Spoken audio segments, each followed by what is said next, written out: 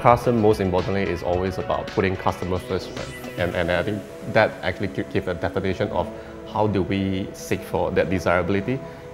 Like especially when it comes to the trading in used car, the whole buying and selling experience, as far as you can remember, has been really traditional, and there's always a lot of hassle and headache when it comes to that, right? So we wanted to be able to implement or introduce a solution that could tackle all of this, so that you as a consumer, you can enjoy the experience rather than a painful one.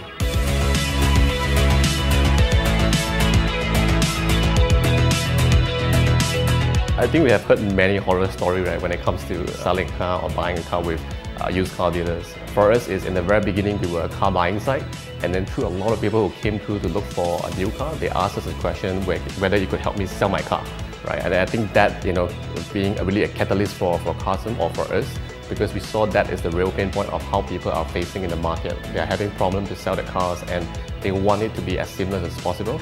So, and I think that's how we introduced the solution since like 5 years ago, and continue to expand it to countries that has the similar problem like Indonesia, Thailand, and Singapore too.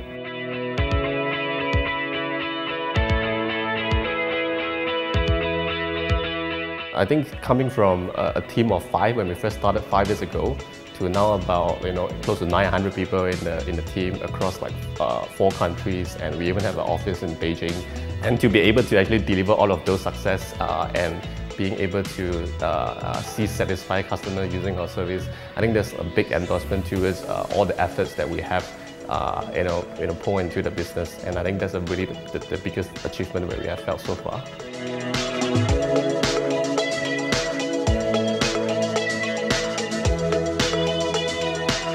As a startup, as a company that is still growing, there's a lot of areas that we are always trying to grow even further and grow at a pace that is really different from any other companies that you see in other markets. So I think being able to deliver all of that while you have not done it before, it takes a lot of courage, it takes a lot of hard work to actually look at the hard problems and see how to solve it.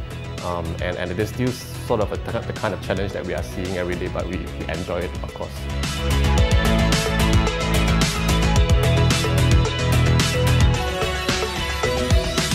First of all, be very humble, right? And be very driven at the same time, because that helps you to understand if you're going to do something, whether you can do it for the next 10 to 20 years.